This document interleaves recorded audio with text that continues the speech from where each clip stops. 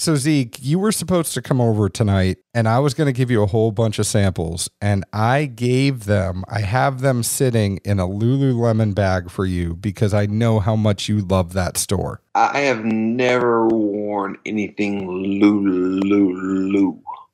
Neither have I, but I had a bag in the house for clothes that I don't own. They're not my clothes, but I know how much you love the bag. That just sounds like a scapegoat kind of move. Like that Starbucks, that's not my cup. I didn't drink it. I don't know how it got in my truck. I told you I drink black coffee from Starbucks. And you also like Lululemon. You think whatever you want to think. Nice hat there. Look here, this thing looks nice now. This is what got us a bottle of Maker's LE. You sold out. Now you got to wear the hat in order to get the bottle? I was told if you want the bottle, wear the hat. The hat will get me places. And I was like, okay, cool. So are you going to try this or are you going to go around town wearing the hat and see if you get stuff?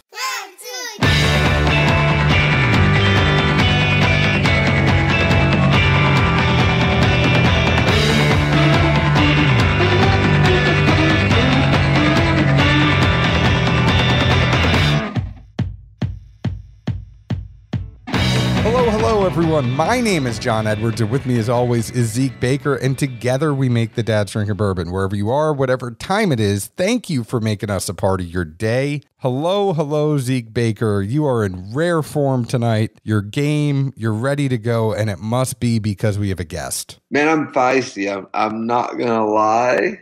And we had the briefest, pre-interview call ever with this guest, and it got me the most excited I've probably been. I'm stoked here. I am super stoked too, partly because I was on for another 15 minutes because you were late, and I was reminiscing with her about all awesome places in Lexington, Kentucky. This is Jane Bowie, the Director of Innovation, Master of Maturation at Maker's Mark. We are going to get to her here in a second. First, I got to let you know, today's show is sponsored by CaskCartel.com, changing the industry standard as to how you get your alcohol. They are like the Amazon of the spirits industry, and they will hook you up with merchants that will send whiskey, liquor, whatever it is, directly to your door. It's allocation season. It's a convenience thing. So obviously, those allocated bottles are going to cost a little bit more from Cask Cartel because you're not waiting in a line, you're not camping out overnight. But if you have the money and want to spend it, go to CaskCartel.com. Their daily drinkers are on par with what you would get at the store. Also follow them on Instagram at Cask Cartel. Today's show is also sponsored by our friends at PremiumBarProducts.com, the place where you can get the official Dad's Drinking Bourbon Glencairn, as well as awesome laser etched glassware and bar tools. Go ahead and check them out at PremiumBarProducts.com. And if you are a distillery or a bourbon group or a store and you have a wholesale order, they have great prices and great glasses like the Glen, the Wee Glen, the Kenzie Dram, the Tipsy Dram, all sorts of good stuff. The Tua over at PremiumBarProducts.com. Without further ado, I am so pumped to have her on because she is one of the coolest people I think I have ever got to talk to. And we've only got to talk to her twice so far. I just can't wait to hang out and share a pour with her in person. But Jane Bowie from Maker's Mark, welcome to the show. Thanks, guys. No pressure. I got to start off with Zeke. In the few moments I've known you, influencer doesn't come to the top of my list, but apparently with the hat, it makes you an influencer. Is that what they're called? Is that what's happening? John is the influencer out of this group. I'm the anti-influencer. People laugh at my tasting notes. It's fine. I tend to go against the curve to a degree, and my hat selection is very particular. You're like, they gave me a hat to get stuff. So you're like an influencer that's going to Instagram your hat.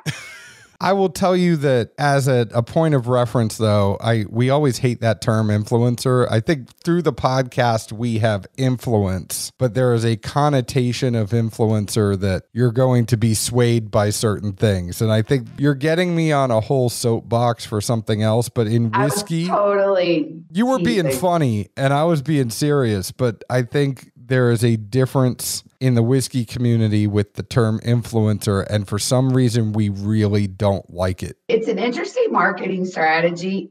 There is a bit of ickiness with it, I think. It's not something I understand. I'm very much a grandma, like social media is not my thing, but yeah, it seems to work, especially other markets. It's interesting cities you go to where that is like a very clear strategy. If anything, like John catches hell from this because I'm an anti-influencer.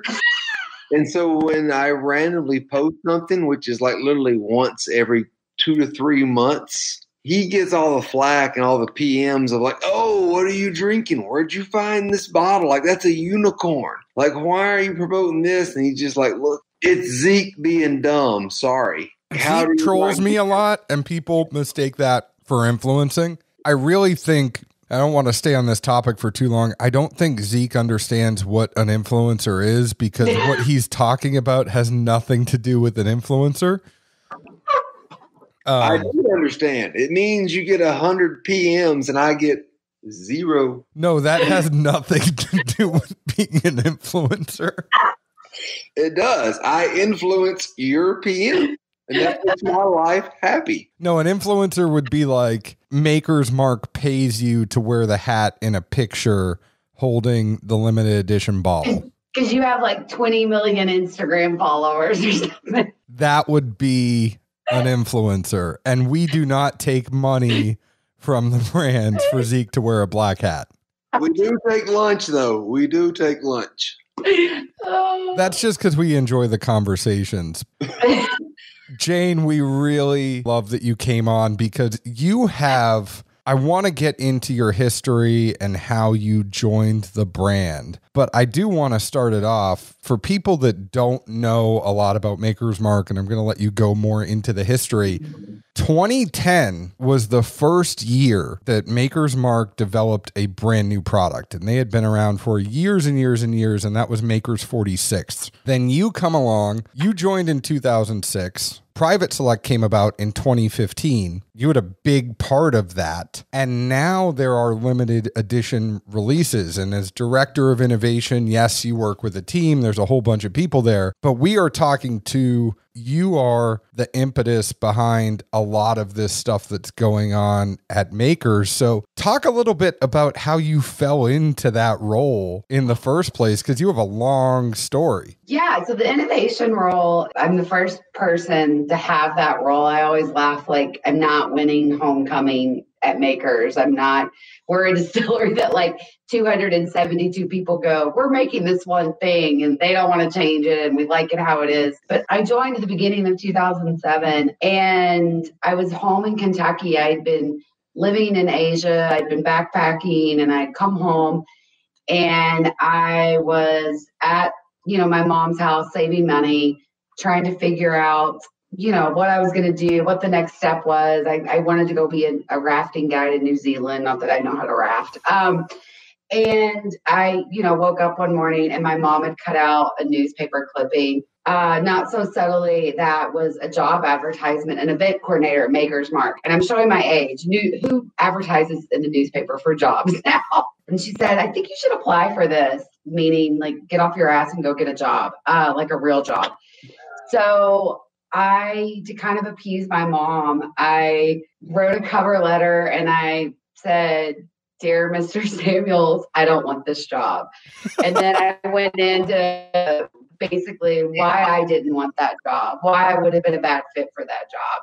And then I pitched them on a job. I had graduated from college in 2003, and I had been traveling and working and saving money and living out of a 40-liter backpack. And so I pitched them on a job, and they called. Rob Samuels called and said, hi, I'm Rob Samuels, and I'm the grandson of the founders of Maker's Mark, and I'm looking to start seeding the brand internationally, and your resume got passed to me. Would you like to come meet? And I was like, is this a joke? Like, what's happening?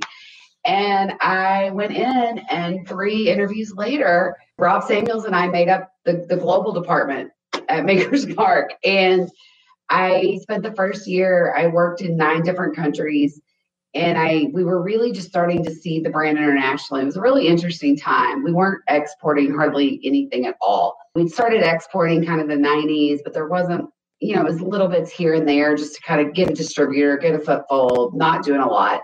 And I would go into these countries, like I would go live in Australia for a month and train distributors and whatever it was. Like Spain, here's how you open a bottle of Makers. It was random stuff wherever you went. I did that job for a full year, and then I moved to London full time and was based in the UK, working in Europe, building the brand in the UK primarily. And then, as you guys know, the bourbon boom happened, right? About 10 years ago. And everything went nuts. And Rob called one day and was like, look, the bourbon market's blowing up. Like, you need to come home. Like, we're going to focus on the US. Like, we can't meet demand. We can't do anything. It's going nuts. You need to come home. So that was in 2012. I came home and I had this kind of hybrid role. I was still doing ambassador work, but the state of Kentucky is, the backyard's really important in our industry. As you know, you lived in Kentucky.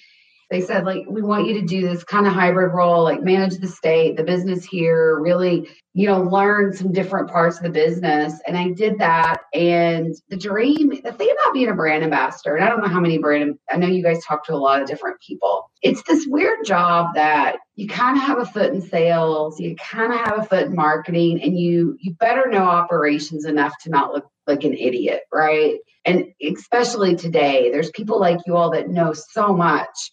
I learn something every time I talk to anyone that is passionate about our industry. You meet amazing people who love the industry and they know the history and they know their stuff. Like, you can't bullshit your way through anymore.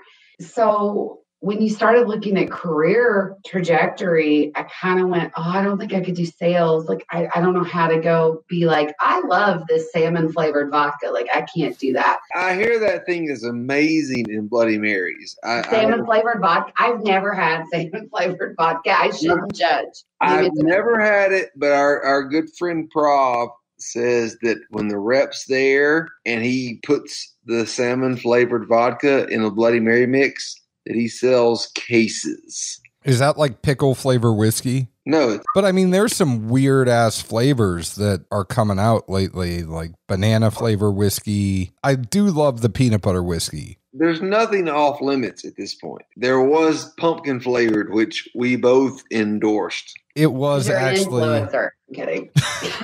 No, literally, like, I laughed. I was like, it doesn't taste like pumpkin, but it's like banana nut bread. Like, this would go great with anything fall. Like, it was like a spice cake whiskey or something. Oh, I mean, like, I don't drink coffee, but John does. And I'm like, this might help your palate finally.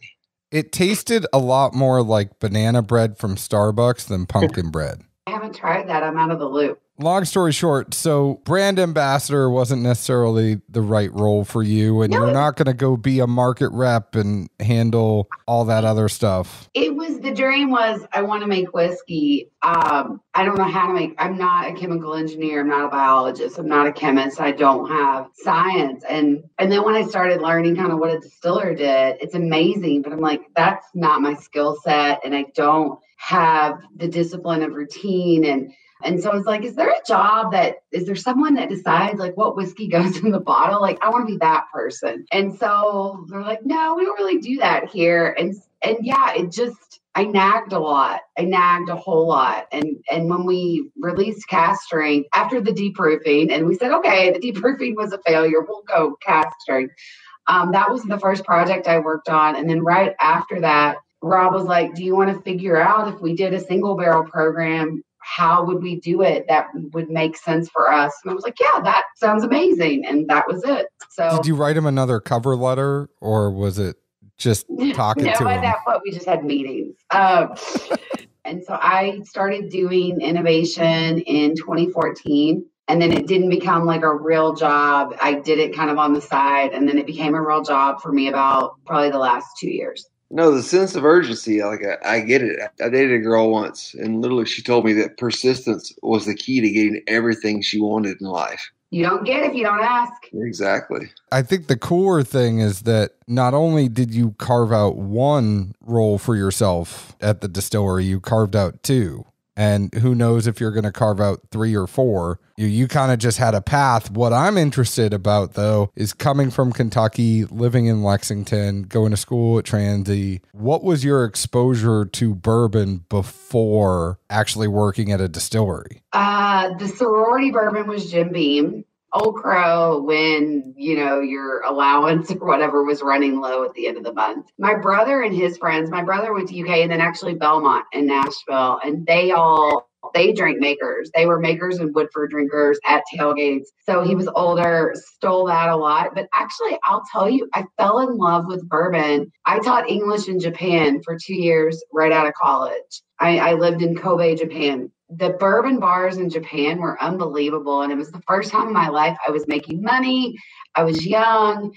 And that was where I really got my bourbon education, which is hilarious, right? Coming from Kentucky, but that Japan was where I really fell in love with bourbon and really started drinking. And back then the pricing was weird. Like, they would have all these weird Blantons and these weird Four Roses, and you would get these Wild Turkey exports back then that you didn't see. The Maker's Black Label was around back then. So there were all these bourbons you didn't have back home, because the Japanese export market was so specific and everybody did so much for them for so long. That was kind of where I really fell in love with bourbon. That's where most of my favorite things come from. KBD, pre-fire Heaven Hill things, or, will it but not will it, like, pure antique or very old St. Nick's. But it was amazing juice that nobody here wanted. And they had to sell it there just to keep the lights on. Well, Four Roses Super Premium, and then did you get to go to Geemore when you were out there? I don't know. I don't know what that is.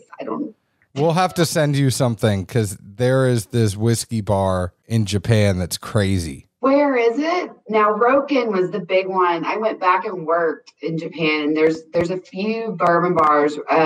Ronin in Osaka was the first time I really drank pre-prohibition bourbon. That was like, I was boggled. Literally, it's just called Geemore, and like their sign says, based on what my friends have told me they've been there, like one side of the street says, "Do you want to drink whiskey?" basically, and their side says, "We have Willet whiskey."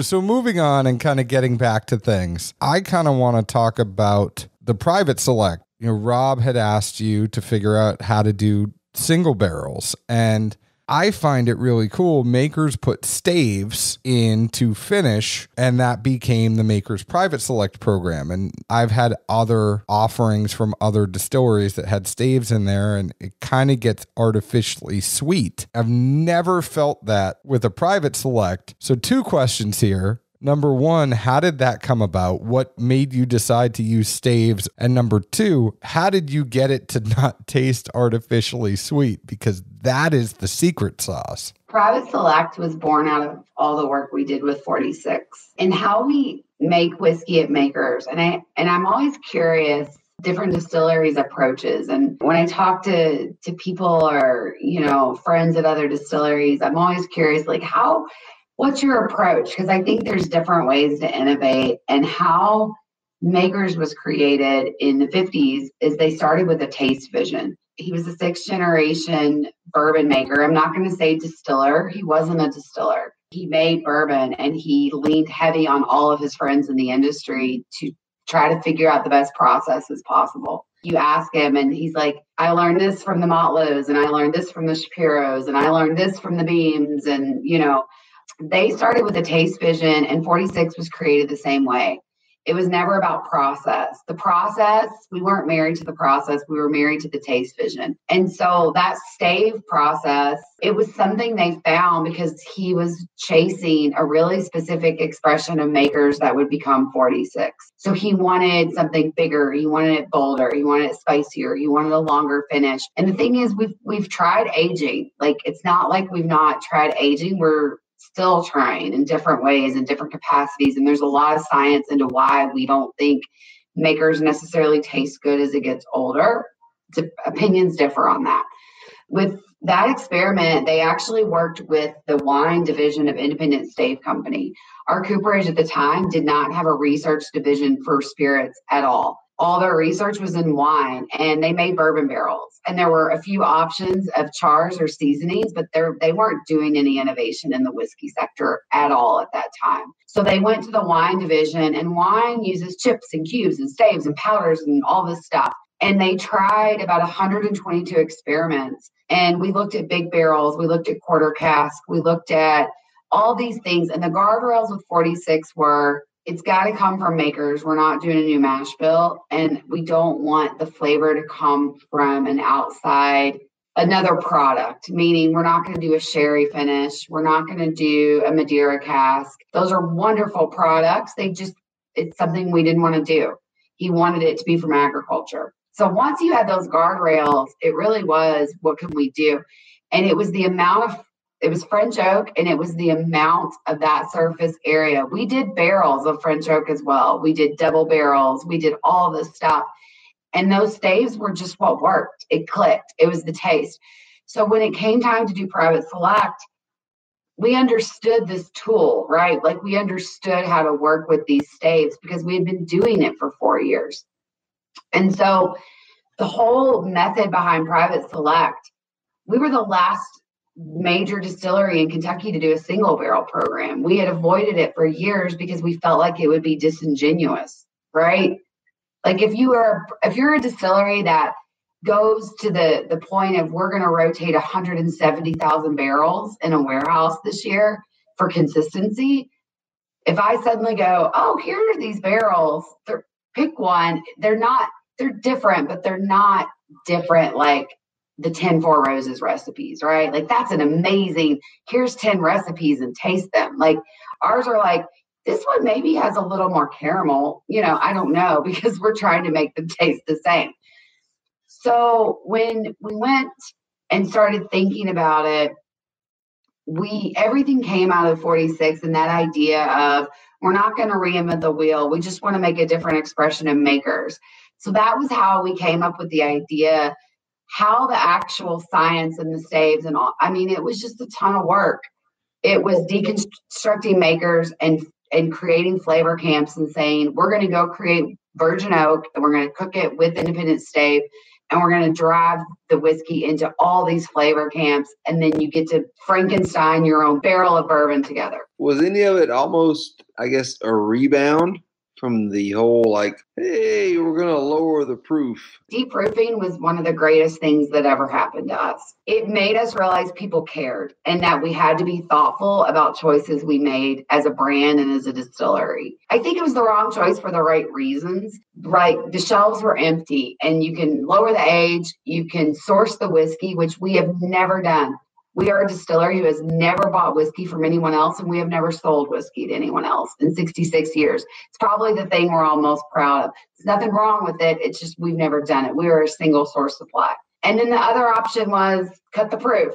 And it was literally, we're going to add an ounce of water to every bottle. But we're going to tell them we're going to do it, and people lost their shit. Like, it was crazy. And we bottled it for 4 days. And then we said, oh, we think we screwed up. We should stop bottling this. And I have 3 cases of 84 proof in my basement. I'm like, here's a little retirement plan. But yeah, it was crazy. It did a couple of things. We said, okay, we have to be thoughtful. But it also made us realize if we're transparent with our consumers, they'll forgive our mistakes. Like we can make mistakes. It's okay to make mistakes. So that really, it was the catalyst that led to, all right, let's be more thoughtful about what consumers actually want. And private select was something consumers wanted. Like we had retailers calling going, we want to buy barrels. And we said, we can't do a single barrel. It would be disingenuous. And so we said, okay, let's stop saying we can't and let's figure out how to do it in a way that makes sense for us. And this was private select was what made sense for us. So you weren't there when we did the blend with tart. The spiel Ryan gave us, and like it's in the maker slide deck, but it was basically like Bill inherits a whiskey company, doesn't like the whiskey they make, sells it off, sells the distillery and everything, and then buys a whole new set of property, reinvents the wheel, and then is like, this is whiskey I like. What happened, as you know, during Prohibition, distilleries shut down. You're in the middle of the Great Depression. You look at Jim Beam, like everybody had to go usually get investors to get restarted. So they were no different. They got investors from Cincinnati. I can't remember their names right now. I'm sorry. They restarted the T.W. Samuels distillery in 1934. Then when America joined the war in 41 and they started making, weapon grade alcohol, all that stuff, the investors kind of came and said, we don't think this is working. He said, I don't even like the whiskey we're making. You're changing everything. And they basically decided we're going to part ways. So he actually decided to sell the brand, sold the distillery in 1943 and completely got out of the business for 10 years. And he had all these business ventures. So he bought what is now Maker's Mark. That distillery went bankrupt after Prohibition because the stills were so small. Like everyone's like, why didn't you all make hand sanitizer? I'm like, our stills aren't big enough. Like we can't get to that proof. We have bourbon stills. They're not vodka stills. Like we can't make, our stills are small. We have 36-inch column stills for a 2.5 million case brand. It's kind of crazy. That distillery went bankrupt. So when he decided to start over, he went looking at distilleries, and this had a lake. It had a water source. It was 98 acres, and it had all this great equipment that was all established in the 1940s. So he bought the Maker's Mark distillery for $35,000 in 1953. And he started producing what would be Maker's Mark in 54. So yeah, I mean, there was a lot of things, but he completely walked away from the family recipe and everything they had done before. So I want to go back because Zeke went to a place that I wanted to touch on Private Select and stuff on that, and he's pulling stuff out of his ass tonight. So there's so much stuff that I wrote down that you said when you were talking about Private Select, about how it can't be anybody else's project, or it can't be anybody else's product, it's stuff from agriculture. What I really wrote down, though, and I want to get your thoughts on this, is the transparency. And I think that is key for the bourbon community right now. There's a lot of people that are sourcing juice, and all whiskey people want, all the community wants, is transparency. If you're putting something out there, I hate that there's so much ambiguity with some of the NDPs and their limited edition releases, and people are like, what is it? Is it Beam? Is it Barton? Where's it coming from? And then you have all the speculation. You guys kept it simple and just said, we're only doing our stuff. We're always only going to do our stuff. And here's everything we put into it. I feel like the bourbon industry, and I've only been in it for 14 years, I feel like it is a transparent industry. I feel like people like to share information. But yes, I agree. There's a lot going on. But, you're down in Nashville, right? Tell me, those guys are awesome. I love how transparent they are. Yeah, I mean, I think bourbon traditionally has been a fairly transparent industry, or at least my experience. We're not very good liars, so we just tell the truth and then you don't get in trouble, typically. No, I love where you go with, it's only been 14 years. Like, how long have we all been drinking bourbon? Seriously?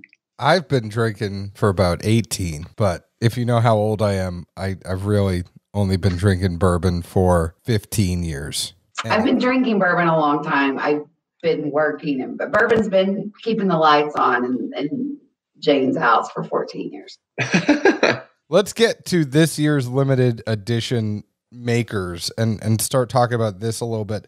I found this interesting as I was doing some research. There are 2 people that work at Makers that it's their job to produce yeast. That was in regards to an interview you gave as to last year's limited edition. But I found that fun fact. And so there's 2 people, all they do is make yeast. I don't know what skill like that doesn't, I don't know what else that transfers to, but yes, we have 2 people that make the yeast at Maker's Mark. Is that part of your team as the innovation team? Like, what other specialized stuff? No, that's a distillery job. So our distillery, you have 5 people that work a shift. You have a miller, you have a mash operator, you have someone running the still, and then you have someone making yeast, and then someone that supervises that does all those jobs. So that's a distillery job, and it's a traditional job. So a lot of the heritage distilleries will still make jug yeast. They will still propagate from the jug. They will still do their own day yeast. Others have gone to dry yeast, or they're looking at hydrating. I don't think there's a good or bad way. It's what works for your distillery and your product. If you're the Russells, you pull it out of your freezer. Yeah.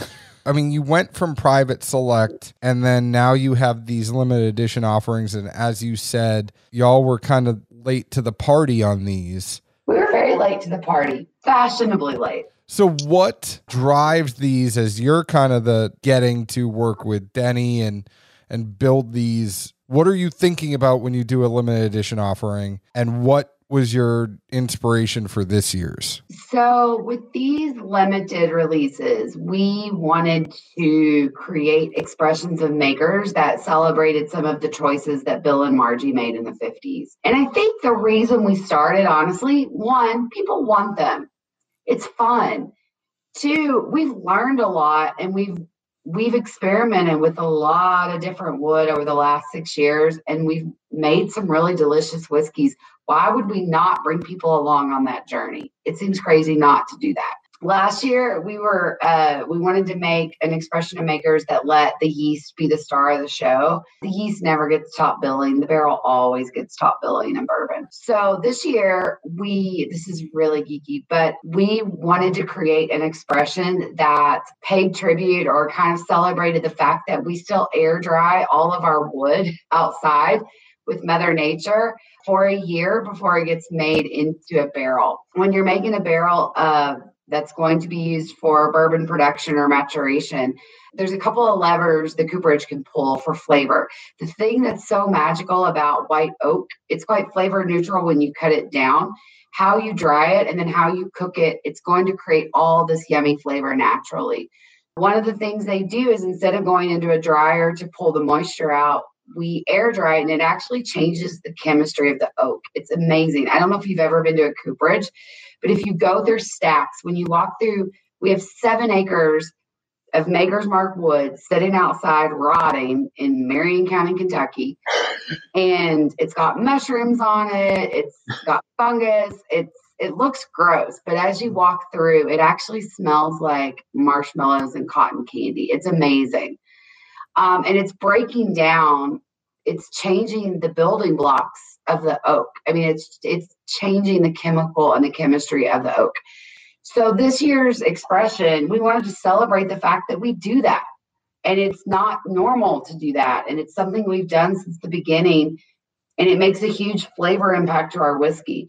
So what it does is it does a few things. Number one, it pulls out a lot of the tannins. So the first thing is we said, okay, we want to make an expression. We're going to use wood to make an expression that has less tannins. It's crazy. Like, that's just completely contradicting. But that was goal one. Goal two was we wanted to be big vanilla and big caramel, because as you break down the oak and you break down the lignin and the hemicellulose, it creates natural vanillin and natural furfurols, which give you vanilla and caramel.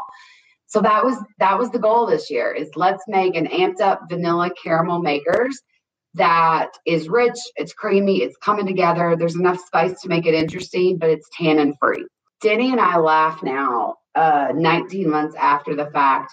When we started this, we're like, this is going to be so easy. Vanilla and caramel, like, how basic, right? This is like bourbon 101. It's not the hardest project I've done personally, but it's close. And it's the first time we blended. We never blended this way before. So we actually it is our first blended bourbon. It ended up being something totally different than what we expected. So how do you go into picking the proof? And this is something that Zeke and I always kind of question. The blend is hard enough to do. And I mean, I'd love to get your take on blending, but I know that we'd probably be here for another couple of hours, as this is a whole other dorky topic. But do you just have a whole bunch of proofs lined up on the table? And then the one question we always have is, when is there a point where you can analyze your limited edition too much and you just have to walk away and say, I'm done? We do all of these at cask strength. Our cask strength is low because our entry proof is so low. We go into the barrel at 110. And because we rotate, our cask strength is right around 110. So we just say, okay, we're going to let these be natural. Like, we're going to give you the purest expression of this whiskey, so we're going to leave them at cask strength. With 46 at 94 proof, that was Bill. That was his sweet spot. So that one's an interesting whiskey. If you've ever tasted 46 at cask strength, I freaking love it. It's like figs and almonds and tobacco and caramel. At 94 proof, it's more vanilla and cinnamon. So he wanted the vanilla and cinnamon. Like that was his jam. He actually hates it at cask strength. So to celebrate his 80th birthday, we actually bottled some at cask strength, and like we're going to do this whole thing just to piss him off. But proof is just an avenue for flavor. So for these limited, we just leave them at cask strength. And then for me, so I actually wish Denny were here, because this project, he'd be like, it's good. Like, we're done. I'm like, it's not done. It's not done. Like, we have to keep. So I can't walk away till it's literally like in the vat, ready to go to bottling. Like, even this one, we made extra barrels and we were tweaking. We vatted it for 4 weeks and we left it in vat and we were tasting every 2 days, because when you start with the taste vision, this sounds fanatical, but when you start with the taste vision, it becomes very objective and less about what I like and what I don't like. And it really is, you've got this idea in your head what it's supposed to taste like. You feel obsessive about it until it's there. And so this one, like, I think we did as good as we could. It drinks like butter pecan ice cream, which was kind of the goal. It was tweaking till the last minute. And then I'm kind of like, okay, it's done. What's next? I need to learn that, okay, when do you leave it and go? Like, I always feel like it could probably be better. No, I'm with you. Like, it's when somebody lets you help blend and you start tasting and you get those nuances. And then literally it's like, all right, here's what we put together. But I swear, like, I can identify this and this and like these little congeners. And I think if we tweaked it a little bit to like this side of the curve and then just a little more of this one, like, it might be money. I'm with you. Like, you can't rest until you know if it's there or not. It's painful. I mean, it really is. I also think, like, how do you know if you went far enough if you don't go too far? Like, no, I'm with you. It's the like, same thing. go too far and then you can pull it back. But I always feel like, how do you know if you ever went far enough if you don't do it? You never know until you ask. I also just want to mention, as a side note, you're sitting here saying that you can't be a distiller because you don't know the lingo and the stuff that you've been busting out. I mean, in 14 years, you've picked up a lot. I'm sorry. It's the company I keep, I guess. People make the juice and then people put the juice together. That's two different skills. Yo. Now, Zeke, what did you think of this year's limited edition? There are kind of crazy names like SR71. Like, what is this year's release number? It's some code word. It's the 2020 release. Thank you. Yeah, we are not good at naming stuff. We've just kind of leaned in. Margie Samuels was good at naming stuff. She named Maker's Mark. We've all been terrible ever since. It went downhill when they put the I on the wrong side of the V. Oh, yeah, because should have been SVI instead of SIV. Yep. Nailed it. We used 2 different staves this year. One was a PR5 stave. It was American oak. It was kind of the vanilla stave. They cooked it, seasoned it a long time, convection, low and slow. So that stave, we actually aged the whiskey for 4 weeks with that wood. And about 55% of the blend was that whiskey. And then the other stave was that SE4 stave. And it was French oak. That was more of the furfural or caramel stave. And actually, we made 2 batches of bourbon with it. We did 32% of the blend was that stave for 5 weeks. And then the rest, the 13%, was that stave for 6 weeks. Because what happened in that week is it went from like a creamy, I always say it's like my grandma's caramel. It was like creamy, buttery caramel to my grandmother's caramel, which she just throws sugar in a cast iron and burns the hell out of it. And it was more like burnt caramel, right? So you had these 2 caramels at play. And that 6 week, that 13% gave it, we were at the 2 staves forever. And it was good. It was just so boring. And so we just needed something. And so adding that 13%, giving it a week longer, it gave it this spice and this backbone and just a little more depth that really just kind of brought it all together. So it's 2 staves, but 3 different batches of bourbon, if that makes sense. Totally get it. Zeke, what did you think about this limited? Well, I had this, I'm having it now, honestly, and I had it back. We had to pick for the blend with Tark and it stood out to me. Like, I thought it was really good. The questions I would have are simply regarding the stave finishes. Have you noticed certain staves or profiles that seem to change or fall off with airtime? With airtime, meaning bottle headspace or in the actual glass? Bottle head space, simply the blends or the stave finishes that I've had that I thought were exceptional. Naturally, you kind of bogart those things, and then you go back to it like a month later, and it's like, oh, this ain't what I had. Like, it's not as good. Like, what did I miss out on?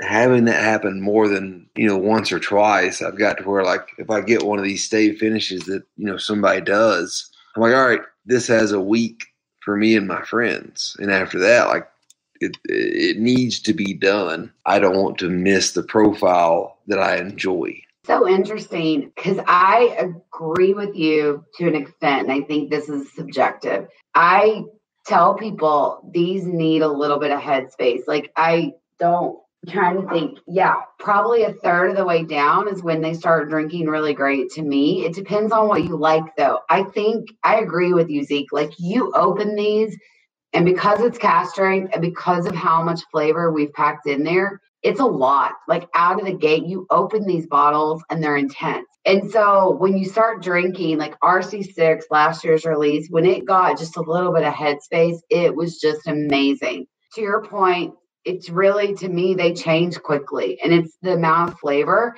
I find that with older whiskeys, and I find it with cast strength. I learned it the hard way on a 30-year-old Lafroig that I was trying to like stretch out. And then we went back and I'm like, oh shit, it's gone. So we're the same. The rule in our house is if you open it, you better drink it pretty much within a year. And older stuff, you better drink quicker. So I think it's a personal preference. There's some whiskeys I like as the bottle starts going down, and others start to lose their luster a little bit. Yeah, and I don't know if it is, based on the staves, and that changes the dynamics and the chemistry of the juice. That's just been my experience. I tell people, I'm like, if you get one you love, share it with all your friends, call them, tell them to come over. Like, this has got to go. We got 10 days. I find certain finishes, like a cognac finish, it's one of those ones you got to open that bottle and invite some friends over, because you got about 5 to 7 days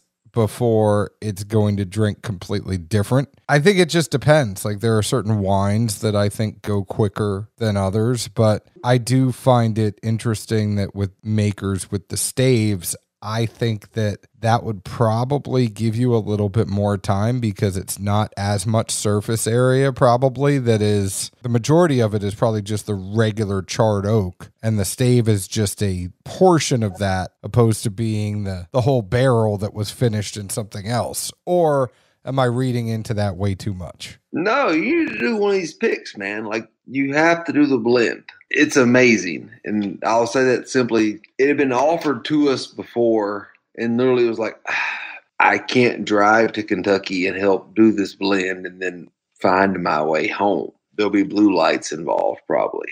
Well, I just think it's so cool because it's crafting. In the experience, I would love to do it, but the way that you talked about it to me, and I don't want to steal your thunder, but Zeke has this big desire to blend, and I think Maker's Private Select is probably the closest he's going to get. Now, there are other picks out there where you can actually do a blend, but I think Private Select is the only chance he's really going to get to tinker the way that he really wants to tinker.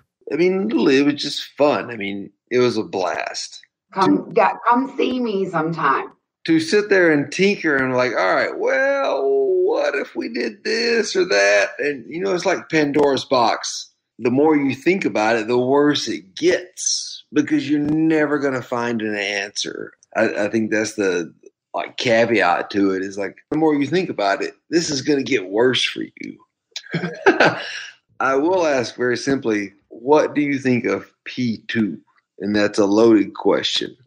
You got to remember, I spent 2 years with these whiskeys before we launched that program. So they're like my children.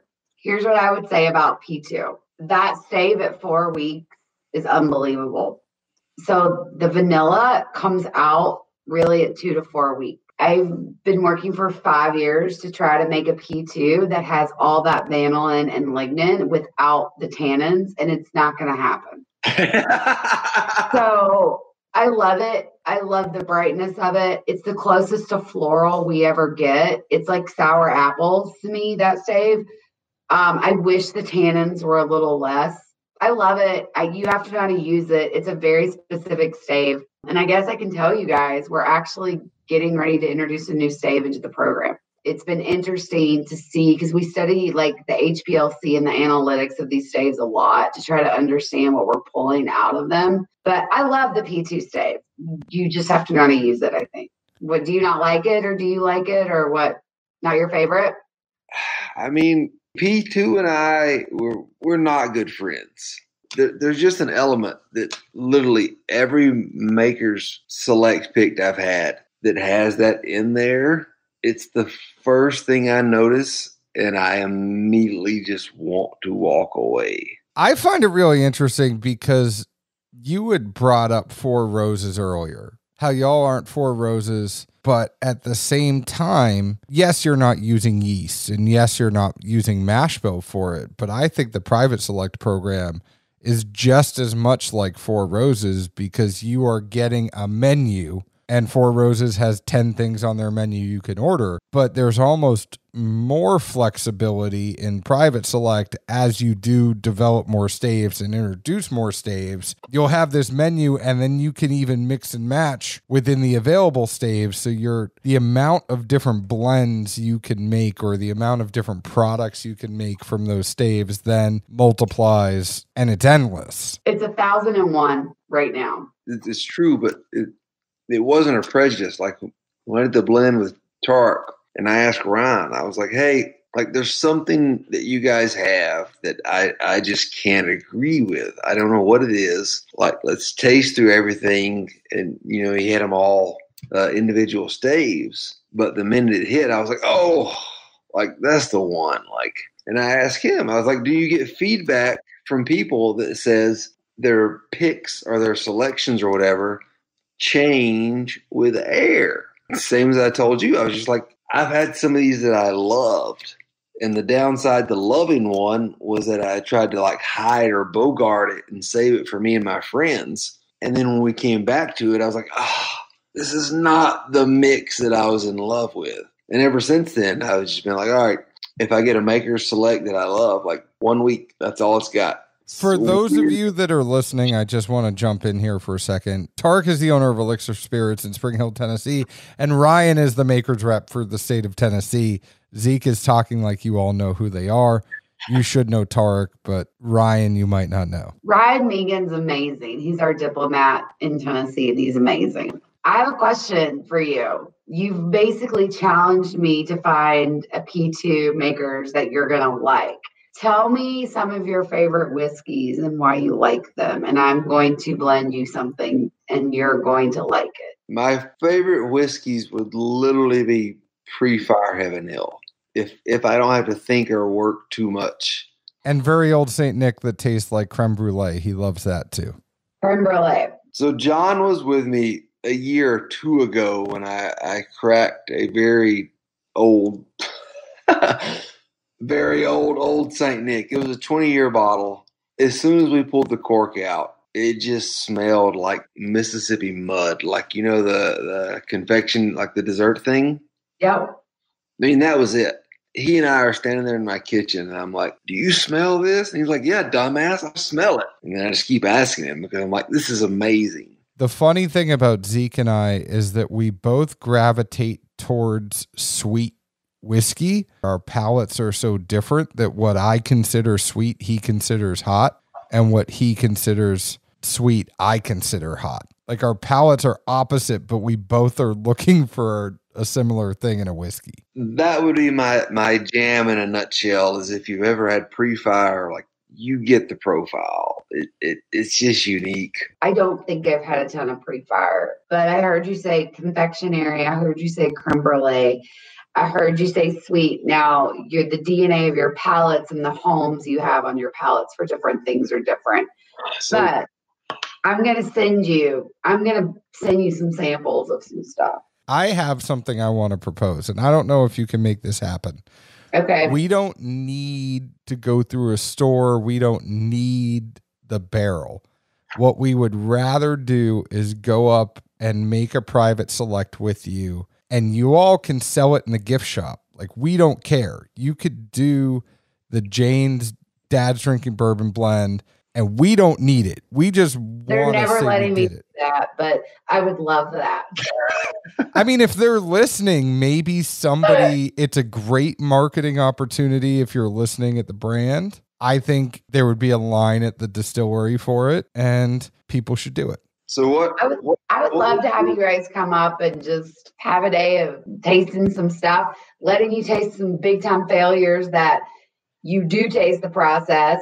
We give them, we usually name them like, we've got like the Marion County Fair. It's like cotton candy and cigarettes. We've got like, I mean, some of these, 99% of what we experiment with tastes terrible. So, I mean, the wood, because the wood is so flavorful. Like to your point earlier, it's how do you make it feel integrated, and you can't taste how the sausage is made, is what I always say. Like, you don't want to taste the wood influence. You want to taste the whiskey. That was our goal. Like, we had to pick, like, luckily I still have the random little book thing. What we came up with empirically, and somehow it held true through 5 different other selection, like choice things. It was 346, 3 French mocha, and 4 French spice. Ooh, that's a mouthful of bourbon. Kind of wrapping this up, and I don't want to go too far into this. I know that there is a new label that was actually just submitted to TTB yesterday. So I think this is a great question to ask. What does the future hold for limited releases at Maker's Mark? And what else do you have in that brain of yours? So we have a lot of fun things coming down the pipeline. We spend a lot of time looking at agriculture. We spend a lot of time looking at our ingredients. I'll tell you, the most fun I've had in a long time. We have a product. It's not going to be on the market. We're doing it 100% to raise money. We barrel vatted. Do you guys know much about barrel vatting? So I couldn't find a lot about it. I remember meeting the master blender of Famous Grouse like 10 years ago. He's like, Naked Grouse, we barrel vat. I'm like, what's barrel vatting? And we actually just did a blend of 34 private select barrels from around the country. And then we vatted them, and then we put them back in barrels, back in our cellar. And we were making this whiskey that's coming out. It's unlike anything I've ever tasted at Maker's. So I'm excited about that. It's called our community batch, and we're doing it to try to raise $500,000 for the Lee Initiative to feed hospitality workers right now. So that's coming. And then next year's limited release, just putting the final touches. And, everyone's palates are different. I will say it's probably my favorite thing we've ever made at Maker's Mark. So I'm excited. It's a Jane drink. Well, the 2020 is Denny Potter's palate all over. I like it. I'm not a caramel vanilla girl. Like, that's not my jam. This is really good. Denny Potter, he basically is like, what do we think I need to buy to get me through like 5 years with this whiskey? I'm like, we could just make more. But yeah. So what is a Jane palate then? What kind of things should we look forward to? I like dried fruit. I like pruny tobacco notes. I like spice, but not like beat me over the head with it. I like a little bit of astringency. Like, that's my palate. So you like the cigar pour? That's what I like to say. Is that what it's called? Well, that pour sounds like it pairs perfectly with the cigar. Because it's a little bit dry. It's got the tobacco and leather. Yeah, I want like figgy, raisiny, like I love like dry, like 46 Cats. I love that pour. It's got, and I like it. I mean, it depends on the season, right? One of my favorite summertime pours we do is a heavy mix of P2 with that spice stave, and it's like honeysuckles. It's what it drinks like, right? So I think it's just seasonal. I'm going to make you that. You're looking at me like I'm crazy. I'm more than intrigued to see something with P2 that I enjoy, because literally, like... Do you like Japanese whiskeys? Not really. No? Some of the Mizu stuff I can appreciate and enjoy, but I think for the most part, the majority of them try to mimic Scotch because that's what they were taught, and that's just not my jam. And honestly, I mean, when we did the stay finish thing, when we came in, I was just like, I don't know what this is, but there is some element to this process that I can't get behind. And I was like, whatever it is, like, I don't know. I just want to find it and then not have it here. But that's where P2 was for me. I just, even like we tried one blend that had one, stave out of the 10. And I was just like, oh. There must be something you're super sensitive to in that stave. It could very well be me. Anything good is what he's sensitive to. Well, I just want to say, I so appreciate you coming on. You, by far, have already been one of my favorite guests, and I really want to geek out more and come up and visit, and we got to plan something for early in 2021, but I'm happy to call you a friend now. You are welcome on this show anytime you want to come on. Zeke, do you want to say anything to her before we let her go to bed? I just have to ask, are you kin to David Bowie? I don't. Bowie's my married name, so I don't know. You're such a distillery. I'm still a Connor. Like Bill and Rob have refused to accept that I have a different name.